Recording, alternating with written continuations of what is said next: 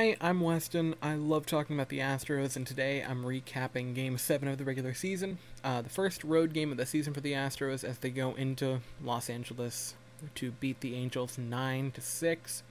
The Astros offensive last year finally showed up. 9 runs, 12 hits. They looked good. I mean, this could be the wake-up call that we kind of needed, especially since one of our Astros, who's been struggling, really got rolling on offense tonight. But I'm going to get to that when I get to the offensive portion.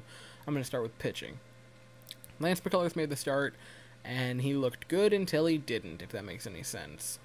Rolled for 3 innings, and then blew up in the 4th. 3 runs, and I hate saying blew up because I love Lance McCullers Jr., but boy, if he's going to be our ace for the next couple of weeks until Verlander comes back, this could be a bit of an issue if he pitches like this more. He's got to have more of that Game 2 McCullers and not Game 7 McCullers if we want any real chance at succeeding. After he got pulled, Belak came in. Belak, baby. He rolled for a couple innings. I believe he pitched 2. And if you want to really talk about his night, it really depends on which stats you prefer. If you are a control and whip guy, he didn't really have a great night. If you are the absolute bottom line, all you care about is runs, he had a good night.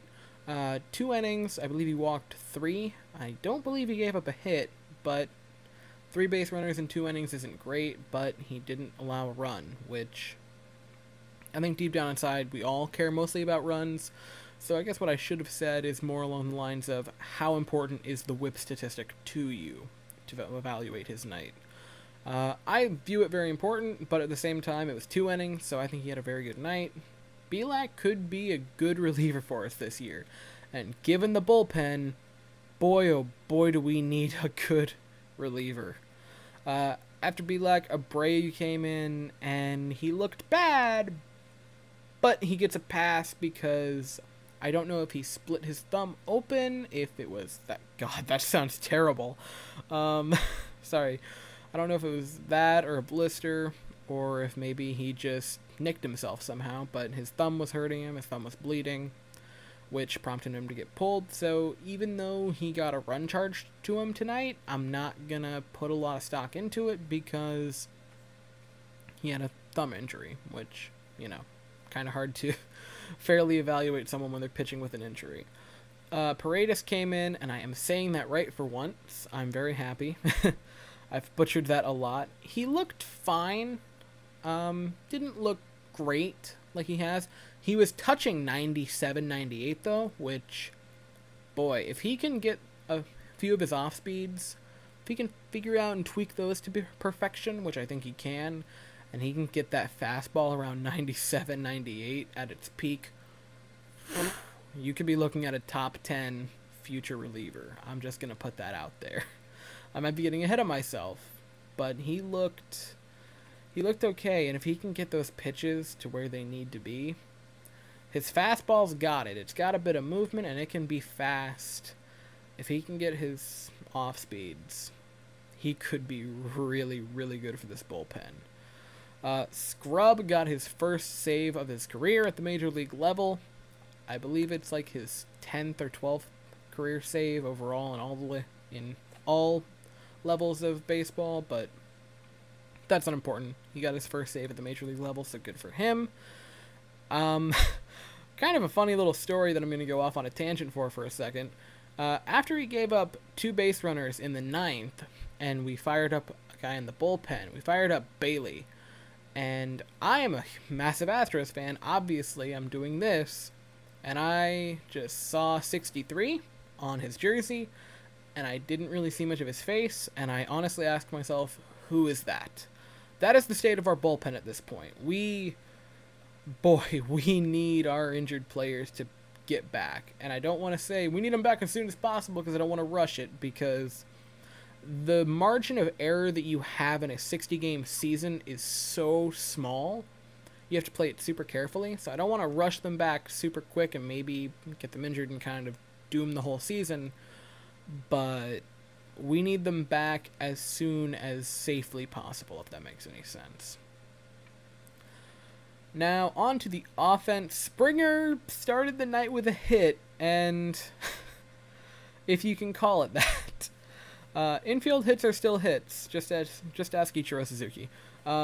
Springer woke up tonight, though. He had 2 hits. He had, I believe, 3 RBI. I could be wrong. He had a walk. He had a sac fly. Springer might have finally woken up. Please, Springer, have woken up. We need that good production out of our one spot.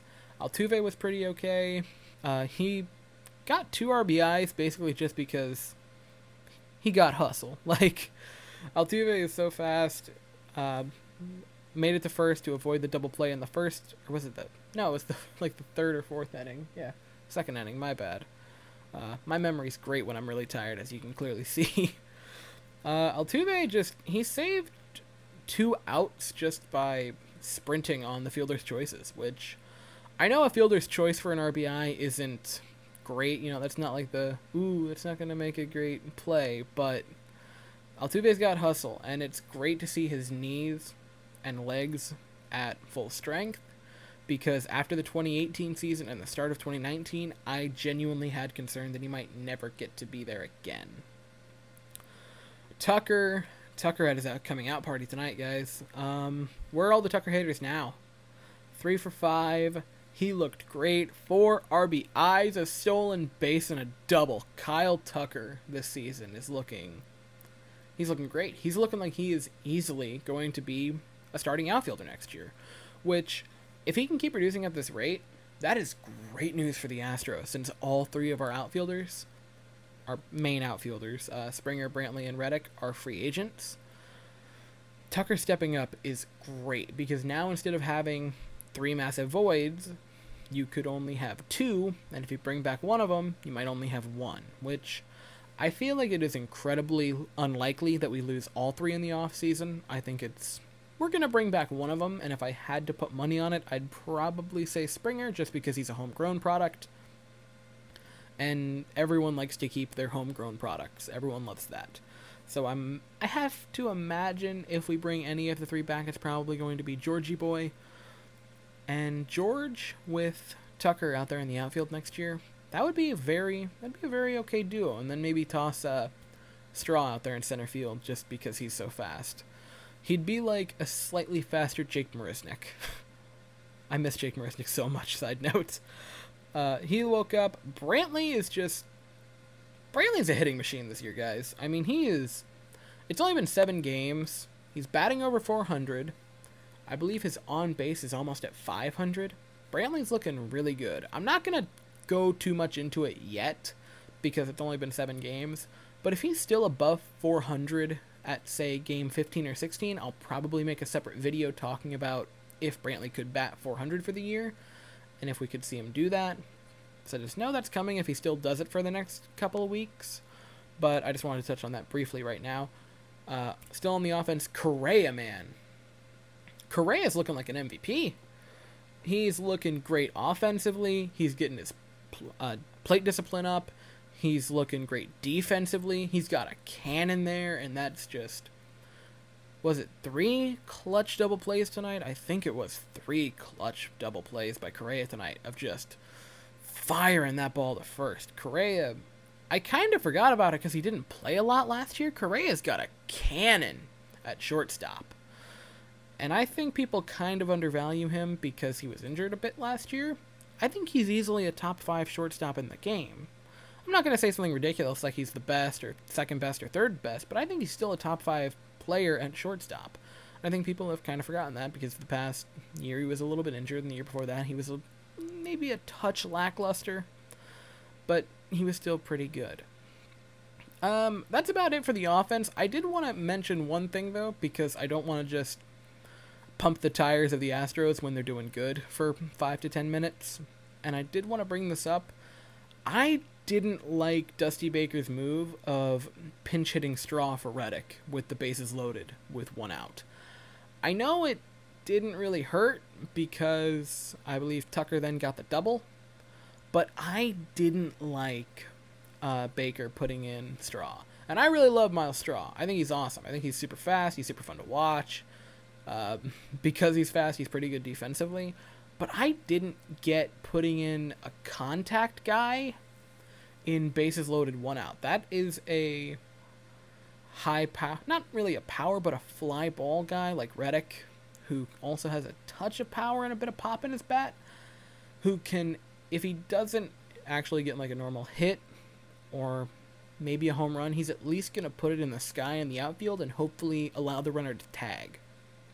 And again, it didn't end up hurting us because we still scored 2 runs and we still won the game, so I'm not going to go too hard on Dusty for it, but I didn't like putting Straw in with the bases loaded 1-out. And you could probably argue that it was because he didn't want a double play to be there, and I'll give you that, but at the same time, Reddick isn't slow, so I didn't really love putting Straw in. But that's about my only real criticism tonight. I feel like he pulled McCullers pretty well.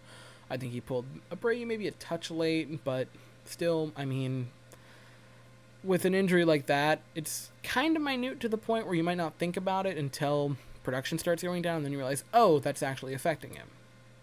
I've actually been pretty pleased with Dusty Baker this season overall. And before I get rambling too far, I just want to say thank you so much for watching. I hope you have a great day, and go Stros.